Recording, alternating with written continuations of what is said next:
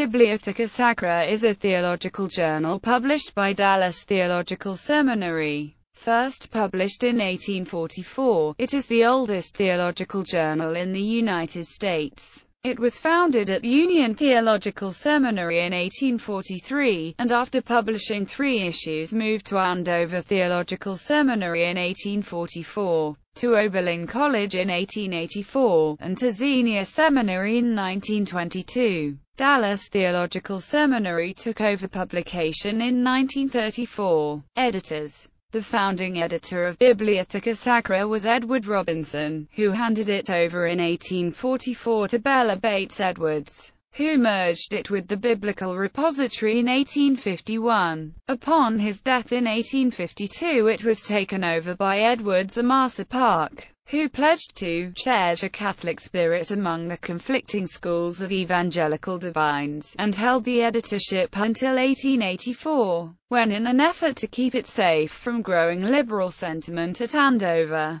he transferred control of the journal to George Frederick Wright at Oberlin College. Wright edited Bibliotheca Sacra until 1921, when he was succeeded by Melvin G. Kyle. Kyle's successors as editor were John H. Webster, Roland T. Chafer, Louis Sperry Chafer, John F. Walvoord, Roy B. Zuck, and Larry J. Waters.